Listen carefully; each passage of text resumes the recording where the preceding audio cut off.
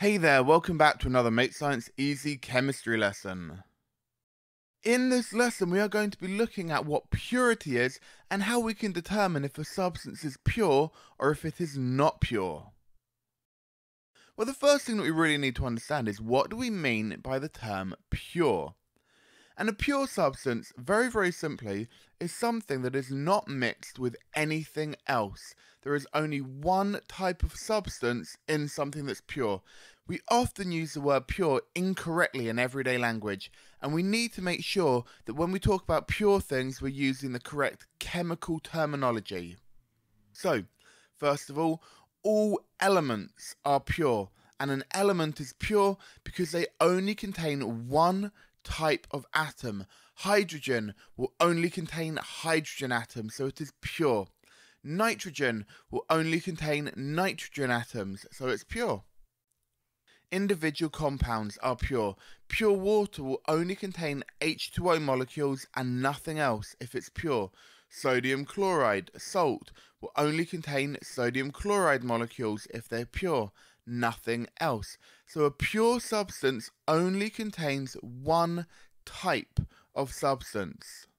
We could look at the example of mineral water. When we talk about things that are pure in everyday language, we would say mineral water is pure. But from a chemical point of view, is mineral water, is bottled water actually pure? Well, the answer is no. Mineral water is not pure. And the reason for this is that mineral water contains the following things. It contains H2O, it contains water molecules, but it also contains potassium and calcium and many other dissolved minerals. If we have a look at this little diagram here, we can see a simplified version of why water is not pure. So we've got a bottle of water, some mineral water, and it contains water, it contains potassium, and it contains calcium. There are 3 different substances in this water. It is not pure. Pure substances only contain one type of substance. Mineral water is what we call a mixture, when there is more than one type of substance that is not chemically joined together and it is not in a fixed ratio. So what do we mean by pure? Well, we can see here we've got some equipment, and this equipment is used for a process called distillation. Distillation is a method of obtaining pure liquids, and we're going to look at how it works in later lessons. But what we need to understand at the moment is a pure substance, as we've already said, is something that's not mixed with anything else. So all elements are pure because they're not mixed. Individual compounds are pure because they're not mixed. But water is only pure if it contains molecules of water and nothing else. So if we pour some mineral water into this container and we heat it, the water molecules will evaporate. The potassium and the calcium and all of the other minerals in there will not evaporate. So we can create pure water by evaporating away the water molecules only and removing all of the impurities from that water. Now, purity can be incredibly important, but not always. So water that we drink is impure, but it doesn't matter as long as it's clean. But things such as medicinal drugs and food additives need to be pure. If there are any impurities in them, then these substances may cause us harm. So any unwanted substances that stop something from being pure are known as impurities.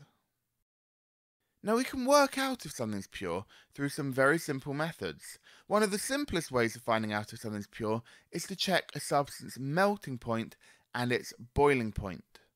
Pure water boils at 100 degrees Celsius and melts at 0 degrees Celsius.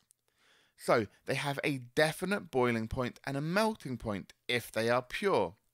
But if a substance is impure, they might melt and it might boil over a range of temperatures. So if water is impure, it will not necessarily boil at exactly 100 degrees Celsius and it will not melt at exactly 0 degrees Celsius. So impurities reduce the melting point, making it lower, and they increase the boiling point, making it higher. This is why if you live in a cold climate, you might put salt on the roads. If it's below 0 degrees Celsius, you'd normally expect water to freeze and become icy. This is very dangerous if you're driving. But if you put salt on the roads, you lower the melting point. Water will now freeze at below 0 degrees Celsius. This means it can get much colder and the water on the roads will still not freeze, meaning it is safer to drive. Also, if you add salt to water, it will boil at a slightly higher temperature. Impure water boils at above 100 degrees Celsius. One of the simplest ways we can find out if a substance is pure then is to test its melting point and its boiling point. If it does not melt or boil at the expected temperature and it melts and boils over a range of temperatures, then we know it must be impure. Another way we can determine purity is to use a technique called chromatography. Chromatography can separate different coloured dyes from their inks, so we can separate coloured liquids into all of the different colours that they're made from. It can also be used to identify proteins and amino acids. In order to test for purity using chromatography, we use the following steps. First of all, we add some solvent to a beaker. A solvent is just a liquid that can dissolve another substance, so water and alcohol are very good examples of solvents. We then take a sheet of filter paper and using a pencil we draw a line at the bottom of the chromatography paper. The reason why we use pencil is because the graphite in the pencil is insoluble. It will not dissolve in our solvent.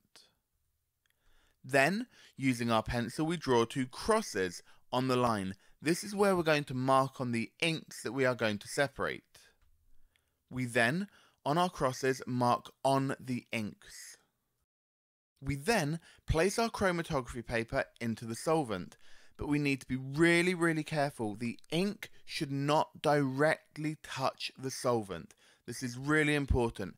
If the ink directly touches the solvent, it's just going to dissolve into that water or into whatever solvent you're using, and the experiment will not work. We then wait for the solvent to move, and the solvent will move up the paper, and as it does, our inks will also dissolve and move up the paper, and the different dyes will separate out from each other. We then leave what we call a chromatogram to dry. Now we can see here that when we had a purple ink and a blue ink, they separated out into different dyes. Our purple ink only had one dye within it, so it is a pure substance.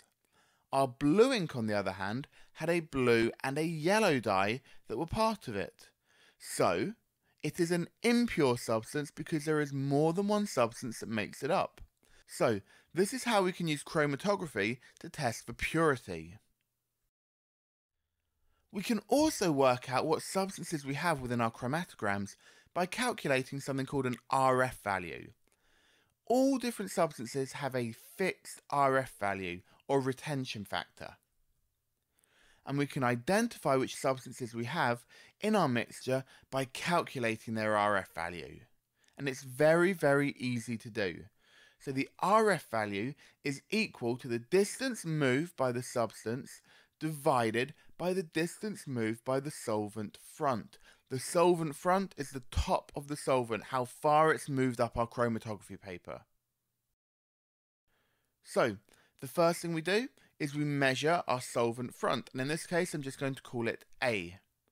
We then measure the distance moved by the purple dye, and we measure the distance moved by the yellow dye and by the blue dye, and we obviously just use a ruler to measure how far each one has moved.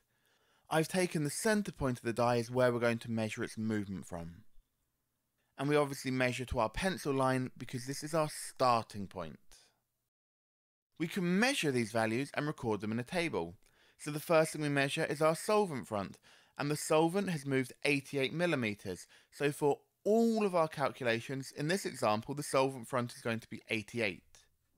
We then measure the distance moved by dye B, so 48. We repeat and we measure for C, 29, and for D, 62 millimeters. So we measure the distance moved by each dye and the solvent front. So the equation is very simple. For our purple dye, 48 millimeters, the distance moved, divided by 88 millimeters, our solvent front, equals an RF value of 0.55. For the yellow dye, the distance moved 29 millimeters divided by the solvent front, 88 millimeters, gives us an RF value of 0.33. Just note there is no unit for an RF value, it is just a number. Finally, for our blue dye, 62 millimeters, the distance moved by the dye divided by 88 millimeters, the distance moved by the solvent front, gives us an RF value of 0.7. Now, it's worth pointing out that RF values must always be lower than 1. If you have an RF value greater than 1, then you've done something incorrect. The reason why an RF value must be less than 1 is because the dye cannot move further than the solvent. Now, there are other types of chromatography as well.